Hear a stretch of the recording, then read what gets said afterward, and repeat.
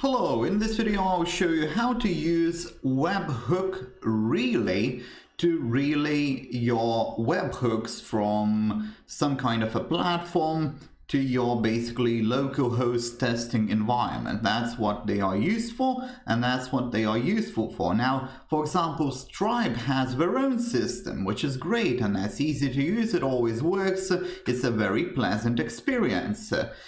Now, on the other hand, PayPal does not have their own native tool and you have to use something like this. Now, this is kind of a free tool, but it is sort of paid as well. You only get so much stuff that you can do on the free version. But if you really need something, I believe this will be the tool for you. I've researched them and this one really was one of the cheaper ones, or rather the one that you can actually use for free to some extent. The other ones are paid right away or they have very little use.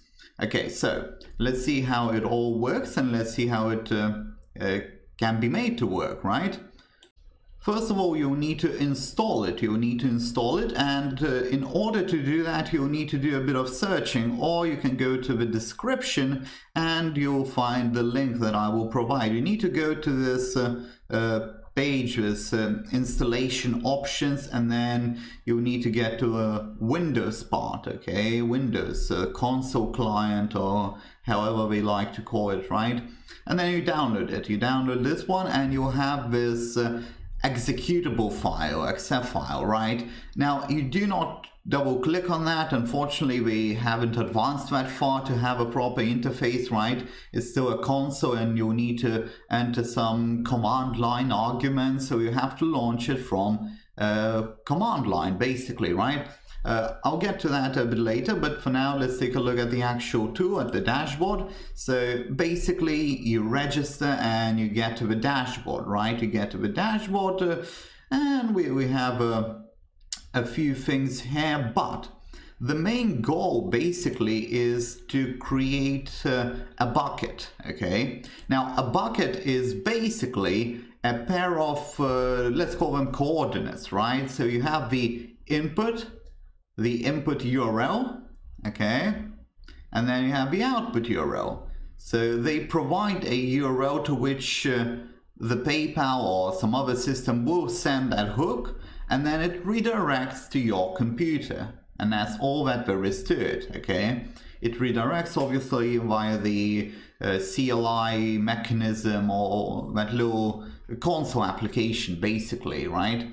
And that's it. It's quite a simple arrangement, and I believe you can do something like this yourself. You won't have to pay for anything, but if you want to use a third party, this is an option for you. Now I have already one created, so let's create another one. Let's say test B, right? Test bucket, and I'll just show you what to do and what not to do maybe. So we have this endpoint, right? We have this initial endpoint. This is what we provide to the PayPal, okay, or to another system, right? I'm just using PayPal as an example.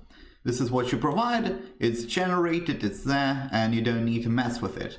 You need to mess with output destinations, okay? So in this, simply provide your local host address, okay? Your local host address with the full route, okay? It has to be the whole route. So you have your local API and the whole route to which you'll get your hook. And that's it. That's all you need to do. You create output and that's it. You can create multiple of them, but I don't really see the point. I guess some people might use that. So we have input and we have output, which you need to actually declare. Now I'm going to delete this one because I have one already prepared, okay? And as you can see, it has payments finished. That's going to be the route.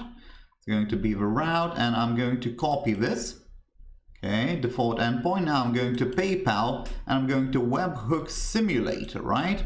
Let's say I'm going to provide this right here, and let's say checkout order approved. Let's do that one, and let's send test.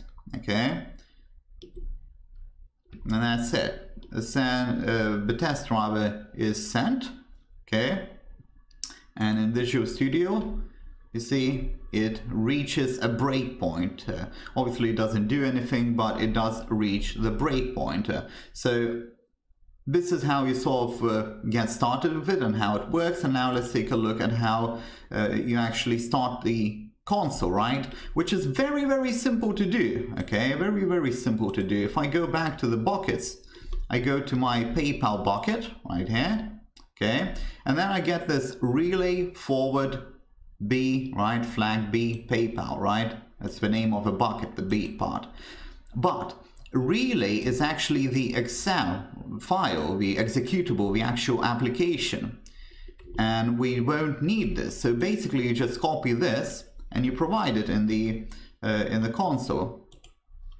See, right here we have the full sort of directory, okay, where the executable is, so this is what you execute. And then you provide these command line arguments. And that's all that there is to it. Now, if you want to learn Stripe development, how to set up Stripe checkouts, how to set up Stripe subscriptions, you should take a look at my Stripe implementation course. That is implementation using Blazor and .NET Core or .NET 5 APIs. And you can also take a look at my Blazor courses, my API development courses. Also do take a look at my videos on Stripe, how to handle refunds, how to handle sort of payment setup via the APIs, and also how to retrieve the charges from your account. Now, with that said, subscribe to this channel and we will conclude this video.